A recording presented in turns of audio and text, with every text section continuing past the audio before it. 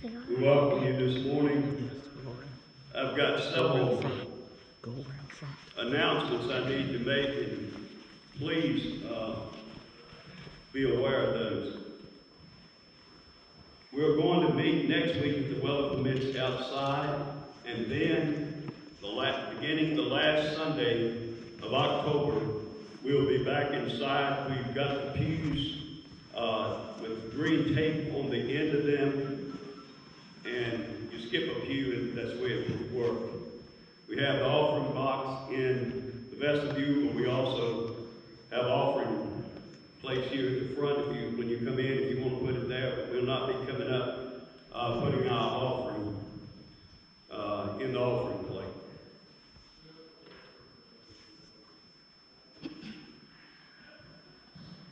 You can sing along with us under your mask if we're not standing.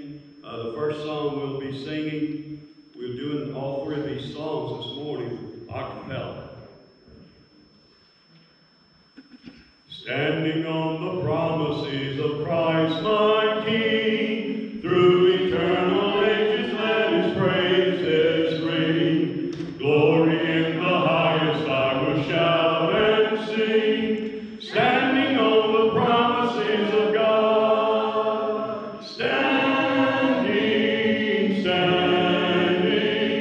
Standing on the promises of God, my Savior.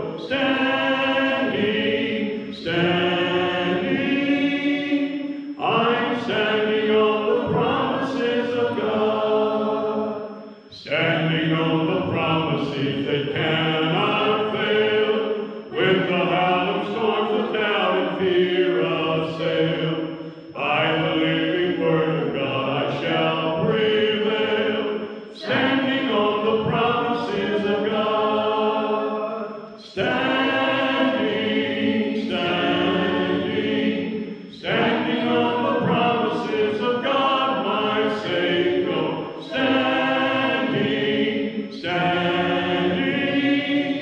I'm standing on the promises of God. Standing on the promises of Christ the Lord, bound to him eternally by love's strong cord, overcoming death with the Spirit's sword. Standing on the promises of God. Standing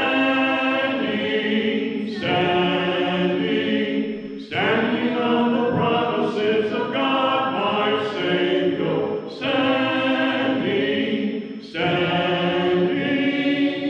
I'm standing on the promises of God. Standing on the promises I cannot fall, listening every moment to the Spirit's call, resting in my Savior as my all in all. Standing on the promises of God. Standing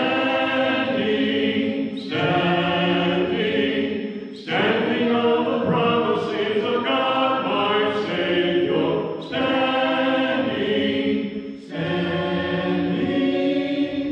I'm standing on the promises of God. Amen. Amen. I failed to say this at the beginning. At least until the first of the year, we'll just be having one service at 9 o'clock. So please remember that. And then we hope that we can get back to schedule and having both services. So we just ask you to remember that. Let us go to the Lord in prayer.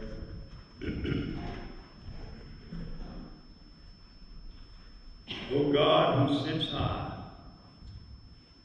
and looks low, thank you for the privilege this morning of allowing us to be in your house.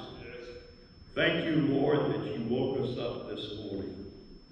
God, we're here this morning to worship you.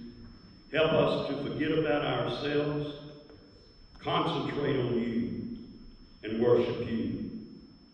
Lord, we thank you for each person that is present. And Lord, you know what's going on. And we pray that you would protect each and everyone's health that is assembled here this morning. We pray this prayer in Christ's name. Amen. Our next hymn, excuse me. Tim, would you turn off the vocalists up a little bit? Steve, turn them up a little bit. The next hymn is To God Be the Glory. To God be the glory, great things He hath done. So loved He the world that He gave us His Son, who yielded His life and atonement for sin, and opened the life gate that all may go in. Praise the Lord, praise the Lord, let the earth hear His voice. Praise the Lord, let the people rejoice. Oh, come to the Father through Jesus the Son, and give Him the glory, great things He hath done. Oh, perfect redemption, the purchase of blood, to every believer, the promise of God. The wise offender who truly believes that moment from Jesus a pardon receives. Praise the Lord, let the earth hear His voice. Praise the Lord, let the people rejoice. Oh, come to the Father through Jesus the Son, and give Him the glory, great things He hath done. Great things He has taught us, great things He hath done, and great our rejoicing through Jesus the Son. But purer and higher and greater will be our wonder, our victory, when Jesus we see. Praise the Lord, let the earth hear His voice. Praise the Lord, let the people rejoice. Oh, come to the Father through Jesus the Son, and give Him the glory, great things He hath done. Our next hymn is God Will Take Care of You. Be not dismayed, whate'er betide, God will take care of you.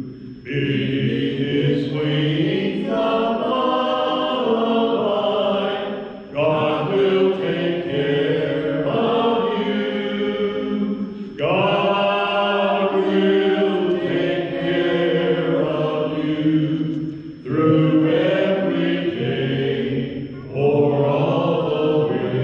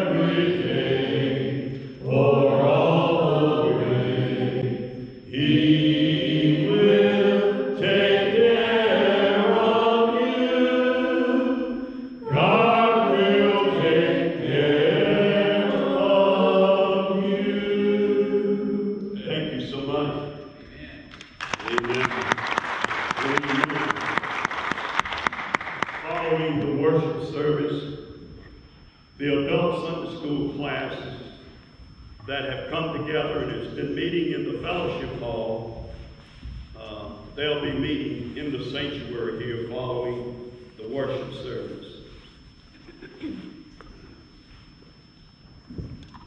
I feel the need this morning for us to pause, have a moment of silence, to pray for our country, but also to pray for those of our church family that is just COVID. They've gone through that. We've got several church members that has it now. So please, let's pray for them and pray for God's will to be done in the life of this church and in the life of our nation. And I don't normally do this, but I'm just going to encourage you to please vote this coming November and vote what the Lord has laid upon your heart. Would you bow with me for a moment, and then we'll have prayer.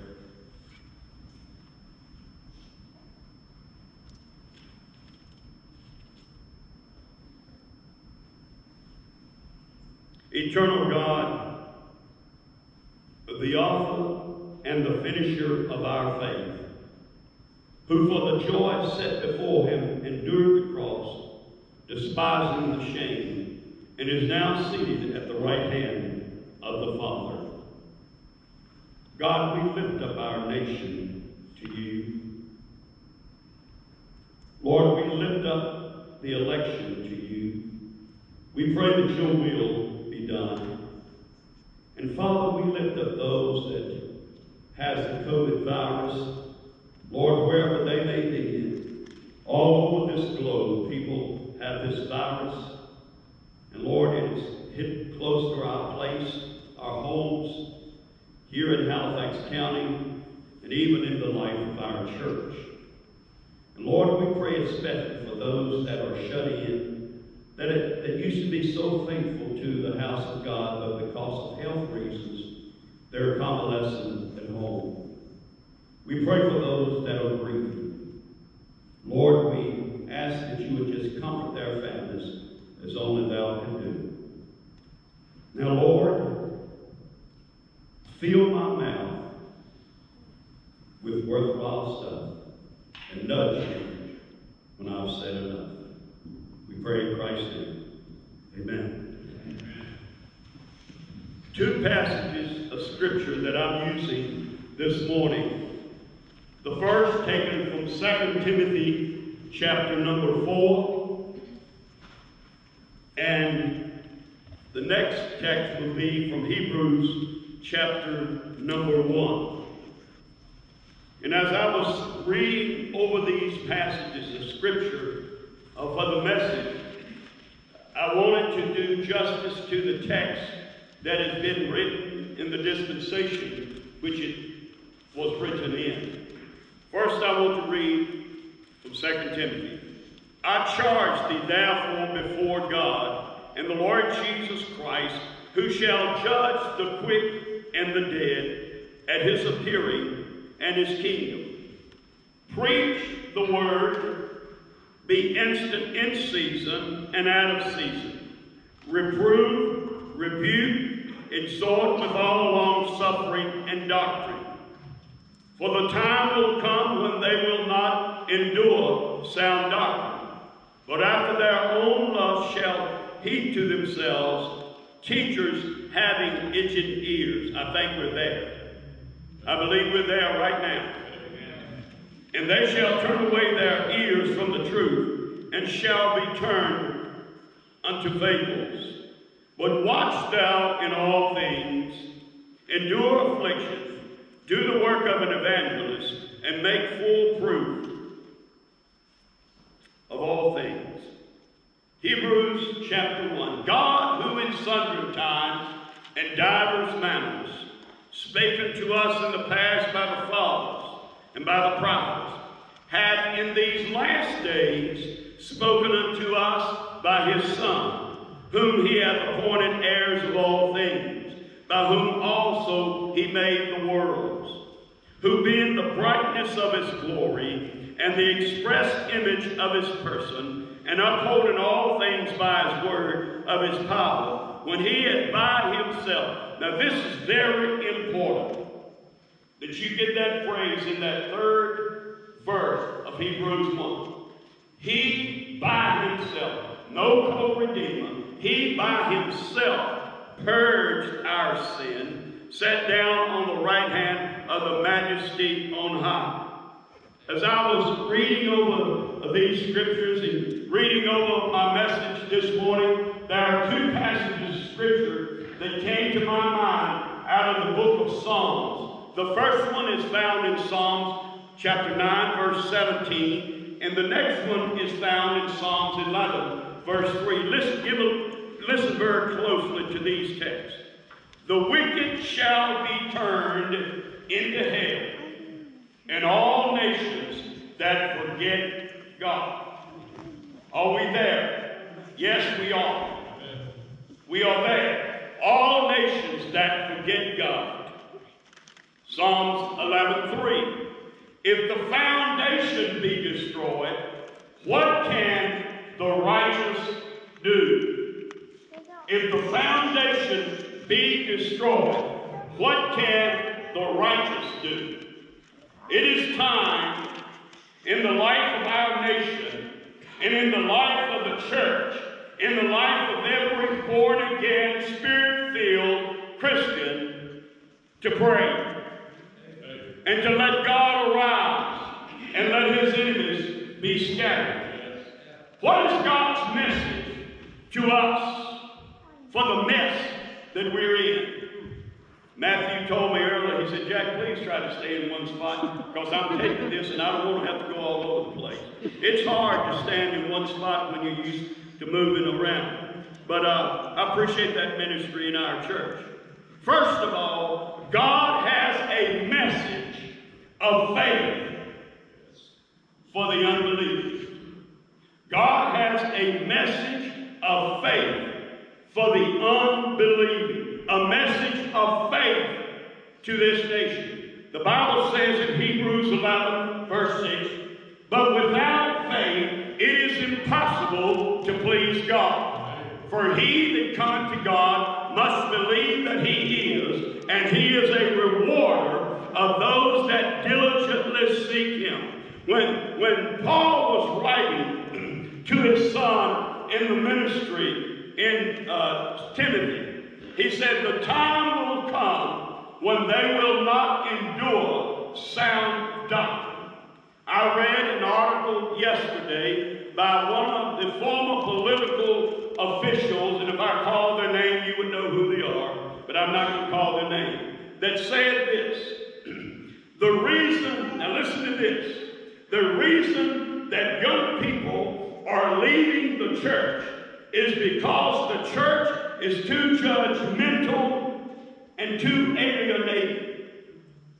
What that person, and I read the entire article, what that person was saying is we should not call wrong wrong. That's in essence what they were saying. If you read the article and if you want to know who it is, come to me after the service and I'll let you know what website to go to and who said those things. That the reason young people are leaving the church is the church is too judgmental and too alienating people. Well, my friends, when Paul wrote these words to Timothy, he said the time will come when they will not endure sound doctrine. In other words, they don't like the preaching of the gospel of the Lord Jesus Christ. What they want is something that will make them feel good. Well, folks, I'm not Dr. Phil, and I'm not Joel Holstein, so I'm not going to try to make you feel good. I want you to be better just like I want myself to be better. And the Bible says in Hebrews 4:12, for the word of God is powerful and sharper than any two-edged sword. Every which way you swing the word of God, it cuts. The word of God is what brings conviction through the Holy Spirit. God has a message of faith for an unbelieving world.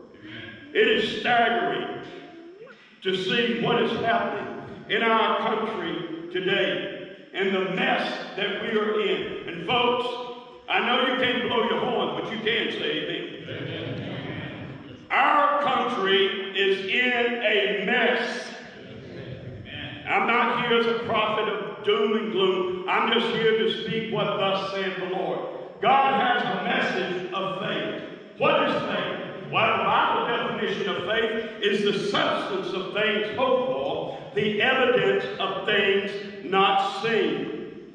When he spoke in Hebrews chapter 1, I love the very first verse of this chapter. He said, God, who in sundry times and divers manners spake to us by the prophets and by our fathers, but now he speaks to us by his Son, who by himself purged our sin. When God spoke in times past in the Old Testament dispensation, he rose up prophets that would say, thus saith the Lord. And many of those prophets were killed because they stood up and they said, when a prophet began his message with, woe unto those, you better believe something was coming, judgment was coming. What did he say in the book of Amos, chapter 6?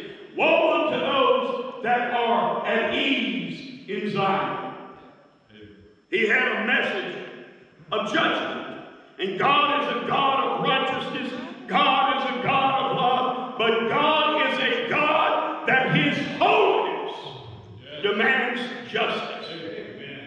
He has a message of faith for the unbelieving. He also has a message of boldness for the fearful. Whosoever is fearful and afraid, he talks about those that live in constant fear. Do you know that the devil is having a field day? For the last 7 months, he has had a field day because he has people so afraid. So afraid. You can't go there. You got to do this. You got to do that. And let me hasten to say this: is when we're meeting inside, we will practice social distance. We will do the things that are necessary. But I refuse to allow the government to tell me what to preach and how to preach. Amen. Let God arise and let his enemies be scattered. He has so many people that are fearful. And God is not the author of fear. He is the Prince of Peace. The Bible says in John chapter 14, verse 27, peace I leave with you. My peace I give unto you. Not as the world giveth, give I unto you. Let not your hearts be troubled, neither let it be afraid. God wants his people to be at peace. That doesn't mean that we are to become complacent. But God does not want us to live in fear. He has not given us a spirit of fear. But he's given us a spirit of love and a sound mind. And there are so many that are living in fear. They have so secluded themselves from the outside world that their lives are just in a constant fear mood. That's not of God. That's of Satan. And Satan is having a field day by trying to put the church, trying to put the people of God in a spirit of fear. But folks, I'm here to tell you, we must let God arise and let his enemies be scattered. Amen. Also, he's given us a message of strength in an age of faltering. Hast thou not known? Have I not heard that God, who lives inside of us, will give us peace? In Isaiah 40, verse 31, it says, but they that wait upon the Lord, he shall renew their strength. They shall mount up with wings as eagles. They shall run and not grow weary. They shall walk and not faint. A spirit of peace. and strength for an age that is faltering, fainting. The Bible says to faint not. Don't be weary. And many times in our own spiritual life, trying to do what is right and what we know that God would have us to do. Listen to what Paul says in Galatians. He says, don't become weary in well-doing. And that can happen, especially to the Christian. Get weary in well-doing.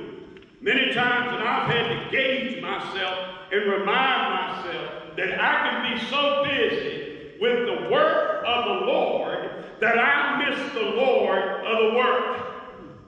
And God will give us strength in a time when we feel like we are faltering. He will give us a message of contentment in an age of worry. In Psalms 37, verses 1 through 3, he talks about delight thyself in the Lord, trust in the Lord, commit thy ways in the Lord. What he is saying, contentment, my friend, is not what is surrounding you. Contentment is what is within you. You can have all the stuff in the world and still not be contented. Contentment is what's inside of you.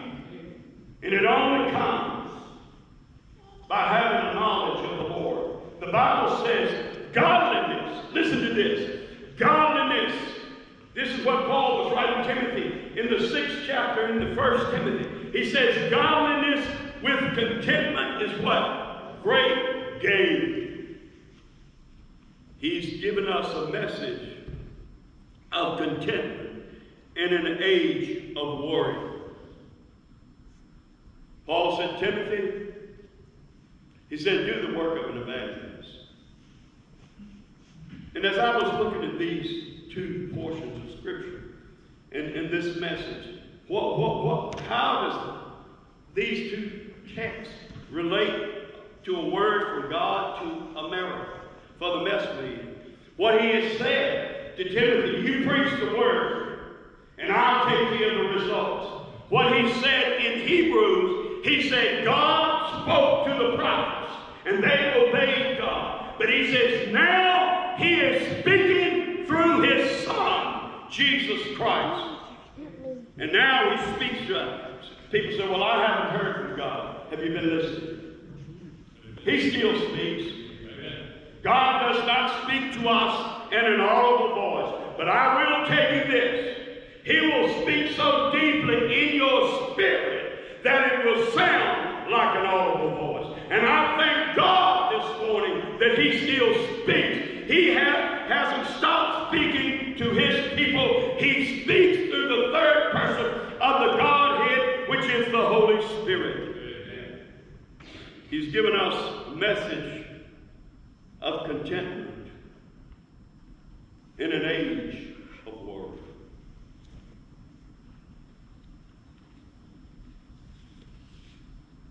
He's also given us a message of humility in an age of boasting.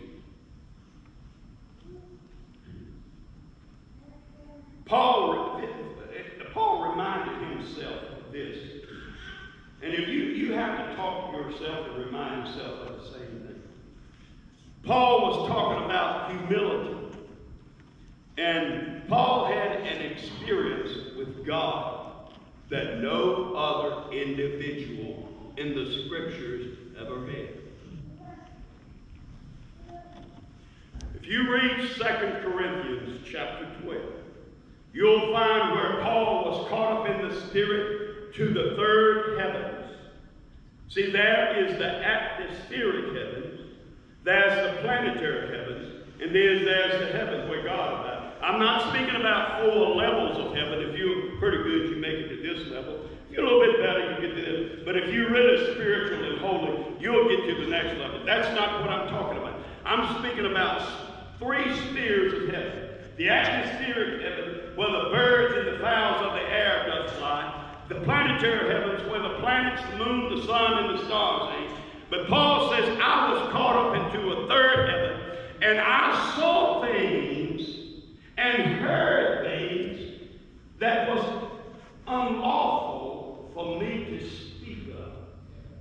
And that's why Paul writes in Romans. He says, lest I be exalted above measure.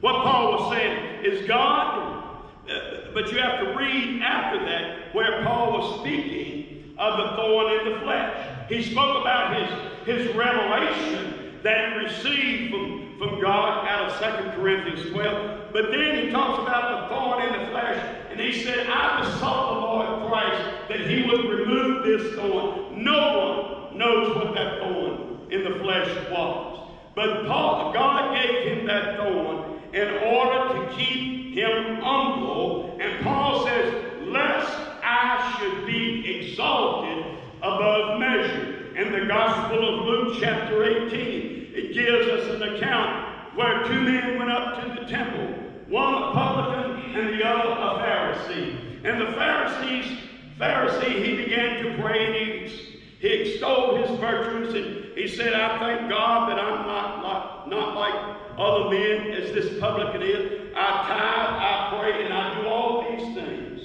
And then the publican did so much as lift his head, he bowed his head.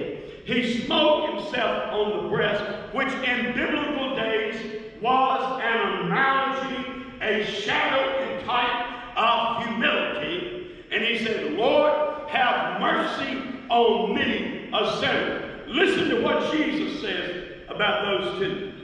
He said, which one of them went away from the temple justified?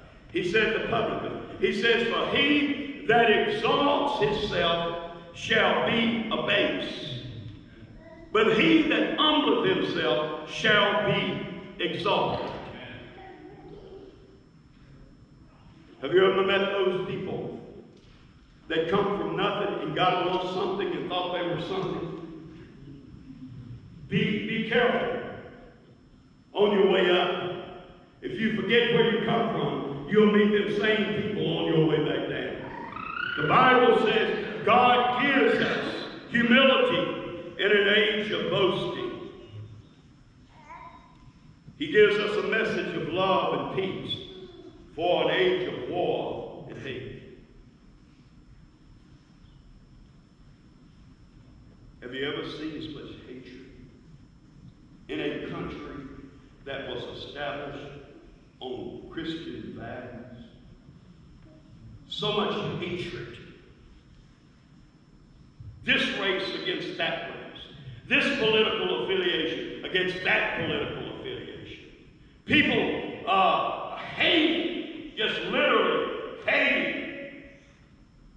But God has given us a spirit of peace for an age of war and an age of hate. He said, I come not to bring a sword, but I come to bring peace.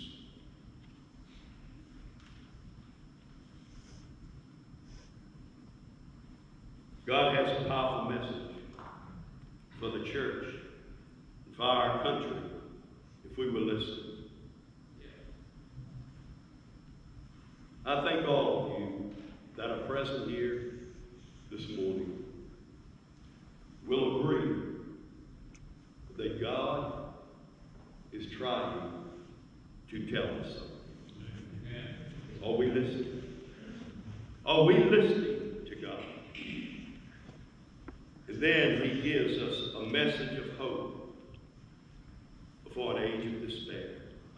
In Timothy 2, verse 7, it says, looking for that blessed hope. Where would we be if we didn't have hope? I want to quote a passage of scripture from 1 Corinthians 15:19. And this is Paul writing to the church at Corinth. He says these words, if only in this life we have hope in Christ Jesus, we of all men most miserable. He didn't say that the hope we have in Christ Jesus while we have it this earth is wrong. But he said, if only in this life. See, our hope is not relegated to this life. Our hope is anchored in Jesus Christ. Matter of fact, in the book of Hebrews, he says, we have an anchor of the soul. We have hope. And let me leave you with this. In an age of despair, look to that blessed hope. I thank God that He's in control. And I thank God that He still speaks. He spoke through the prophets. Now He speaks to us through His Son, Jesus Christ, who by Himself purged our sins. Amen. Timothy, preach the word. Be instant, in season, and out of season. I think one modern translation says, preach it when it's popular, and preach it when it's unpopular. We're not in this thing for a popularity contest. We're in this to serve the Lord Jesus Christ. Thank you for being here this morning. And let me say, when we, next week, if the weather permits, we'll meet outside. If not, we'll meet inside, and we'll begin to meet inside from then on. We will only have one entrance open, and that is this entrance. We try to keep it where people want to be all over the church. And so just please remember those rules and regulations. Would you stand? And let me say, if you're here this morning and you don't know the Savior, I'll be up front here. And if you want to come and speak to me after the service, that will be the invitation. Heavenly Father, thank you for the privilege once again to preach the Word of God to the people of God. Now unto Him who is able to keep you from falling and to present you faultless before the all-wise God, both power, dominion, both now and forevermore. And all of God's people said, Amen. Amen. May God bless you.